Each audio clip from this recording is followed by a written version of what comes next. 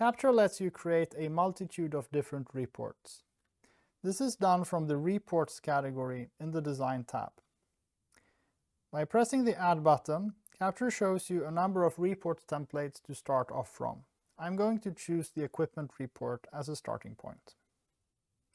Next, I press the Edit button to open the report editor, where the left-hand side is a preview of the report, and the right-hand side is where we can modify it.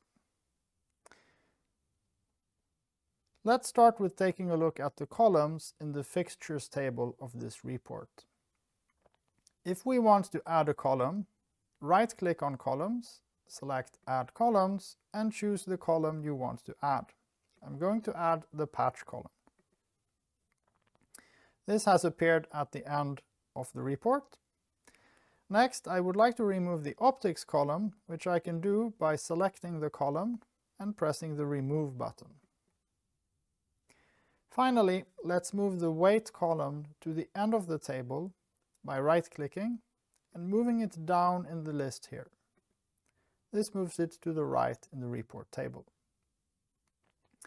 If you need more space on the paper for all your columns, it's good to know that you can modify the paper in the page setup, where you have a number of different paper sizes and orientations to choose from, as well as the ability to enter a custom paper size as well. There are also some options available that affect the entire report, and they're available under the Report in the tree here.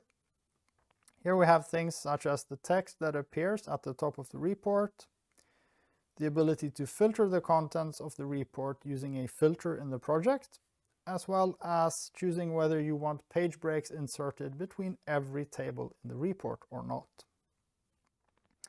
Note that some information in the report here actually comes from the Project section of the Design tab, where the text here is shared throughout all the reports and plots in your design.